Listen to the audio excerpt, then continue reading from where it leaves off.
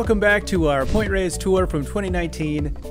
This is the Point Reyes hostel we stayed in, which was a real quaint spot. The morning coffee views were pretty awesome, and I wanted to get more footage of the kitchen and shared spaces, which were really nice, but I didn't want to encroach on people's space.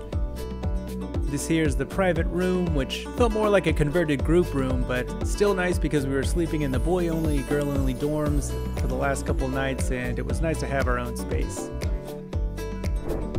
The following morning, we headed out to do the Coast Trail, 2 Fire Lane Trail, and Laguna Loop, which we decided to do in reverse. Blackberry. Point Reyes. The Laguna, what is it? The Laguna Coast Fire Trail? Yeah. It's I think it's number 9 in the book. It's right by our hostel, so we just had to step outside our hostel door and then just walk to the trailhead, and here we are. It's also in Bay Area Best Hikes. This is number 4. Number 4 for us. Look at us, we're just moving along. This one is noted as one of the best hikes in the Bay Area to see redwood trees. This one?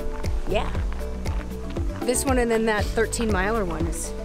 So yeah, so we're gonna see some great redwoods, hopefully. Poop! Stay tuned.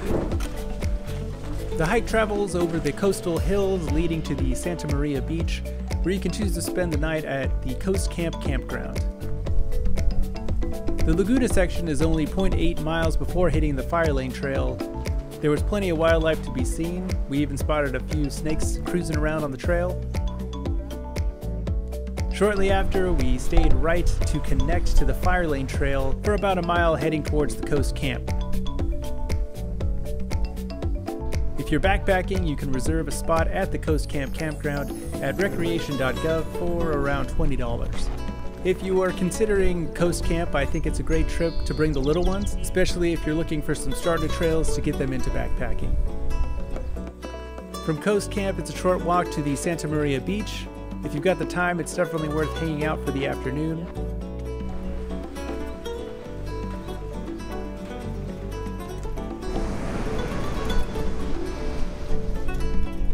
After we enjoyed the beach for a bit, we continued to the Coast Trail. This section is more of a wide dirt road, slightly uphill but not taxing. I think the book has it right for knocking out this section early on instead of saving it for the end. I felt like the Santa Maria Beach is sort of the highlight of this loop, where finishing on the Coast Trail just kind of felt long and dragged out.